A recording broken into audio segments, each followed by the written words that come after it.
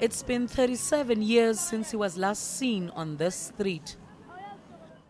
Mbuyisa Makhubu made headlines after this picture of him carrying a dying Hector Peterson was first published.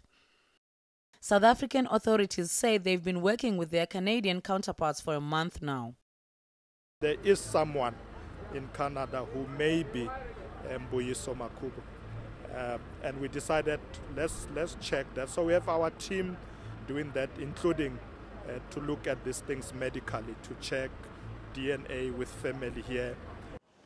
News that Makhubu is alive have sparked excitement in his home township of Orlando West. I am happy if Mbuyisa is alive. He must come back because his brother has been talking about him. Even his mother died wanting to know his whereabouts. When Makhubu disappeared, I was still a baby at those years. And since that there is now a story that he might be found, it's something that would be very, very paramount in our history. And so that we could even have closure as the country and the family as well. The community says it's delighted at the news that Makhubu might have been found, saying this will help heal old wounds. The school behind me is named after him to remind the youth of who he is.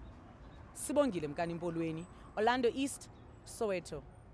News that moves. eNCA.com.